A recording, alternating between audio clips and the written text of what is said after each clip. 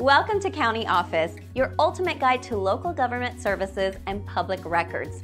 Let's get started. Why was the Clean Air Act created? The Clean Air Act is a vital piece of legislation in the United States. It was enacted to address the growing concerns about air pollution. Before its creation, air quality was deteriorating rapidly. Industrialization and urbanization were major contributors to this problem. The Act aimed to protect public health and the environment. It established a comprehensive framework to regulate air emissions. The Environmental Protection Agency, EPA, was given authority to enforce the Act. One of the key objectives was to reduce harmful pollutants. These include sulfur dioxide, nitrogen oxides, and particulate matter.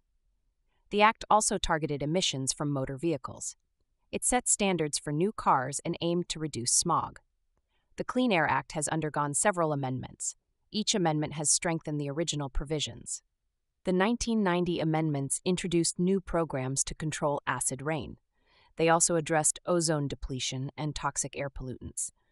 The Act has been successful in improving air quality. It has led to significant reductions in air pollution.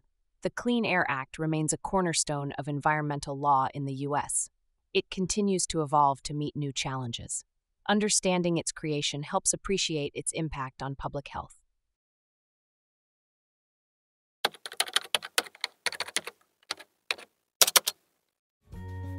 To learn more, check out these links, which you can click in the description below.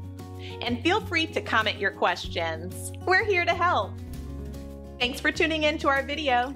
Please like and subscribe and leave a comment below. See you in the next video.